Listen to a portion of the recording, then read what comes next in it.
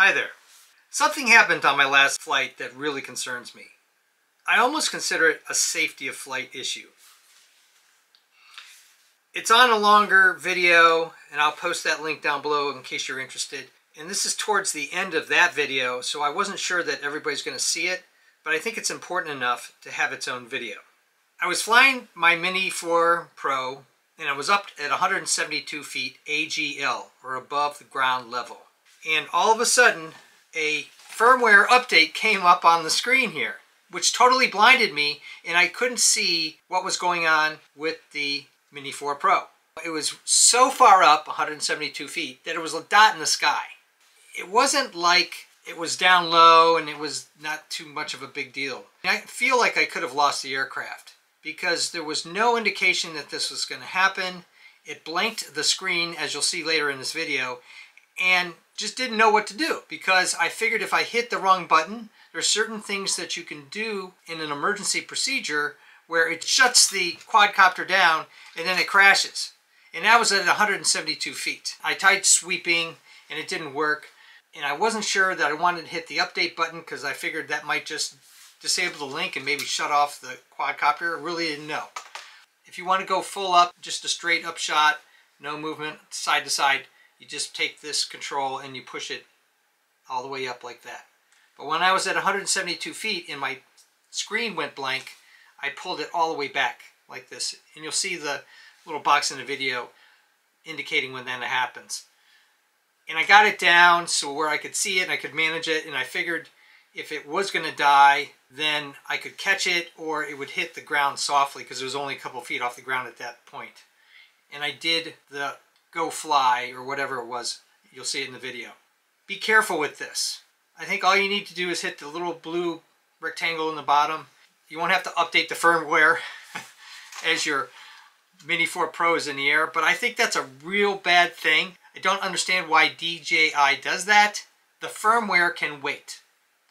So anyway, it's a relatively short video, but I think it's important enough that you probably should watch it, because the last thing I want to do is lose this thing or have anybody else lose it because they get the firmware update and don't know what to do. So now we'll go to the video from the start. I've kind of edited it down so it's pretty short, and I do the beginning, do the end, but it's the middle that's the most important part. And if you don't want to see my beginning talk and you want to get it right to the point where the warning comes in, I'll put a note down below in the comments section where that exact time is.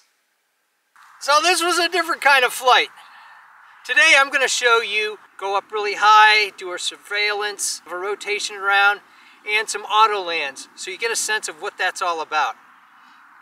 This was a really enjoyable flight. I hope you enjoy it, and I talk into the RC2 with my little microphone here so we can get some nice clear dialogue in what I'm doing. I'm flight testing this bird, just like I did back in the day with helicopters, fixed wing, what have you. A little bit at a time to get a sense of what it can do. Also, it's a great training regime for somebody that's new, or maybe you're an experienced quadcopter pilot or experienced pilot like myself, and you just want to test this out and ring it out and proceed safely to get the most out of this amazing quadcopter. Here we go. RC2 controller recording on. I'm going to turn on the camera and we're going to just do a launch. I always do the auto launch.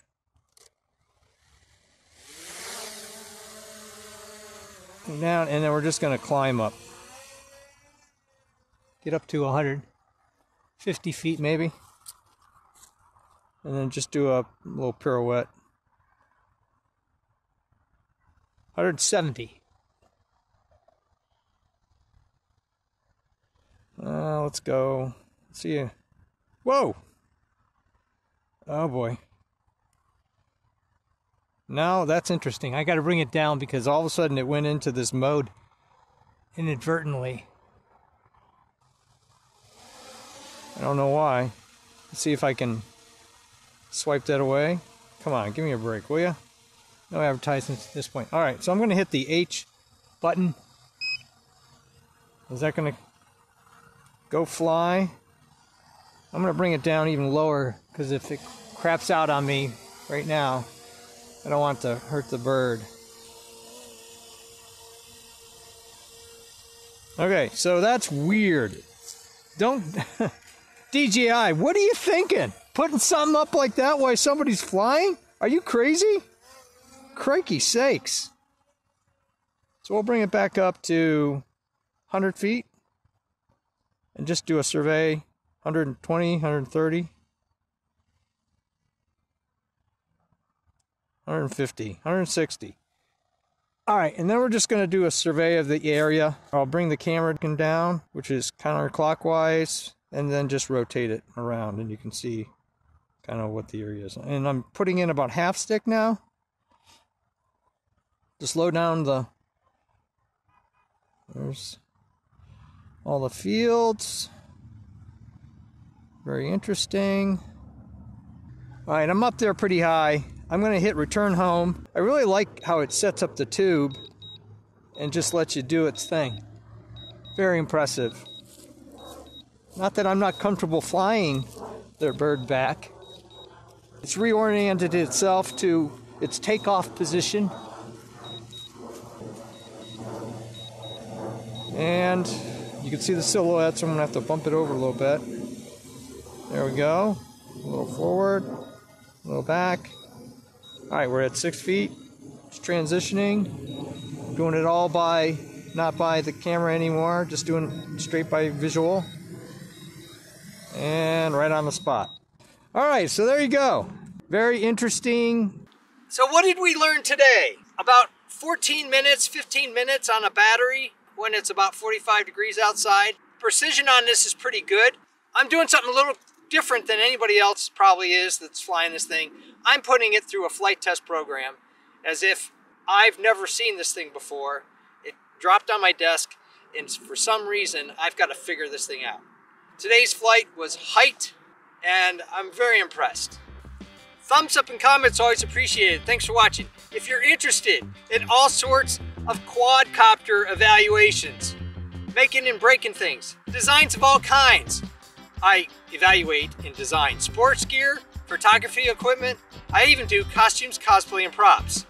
I just did a whole bunch on the Ghostbusters. That was a lot of fun. Check out my channel and please subscribe, because you never know what flight testing you're gonna see.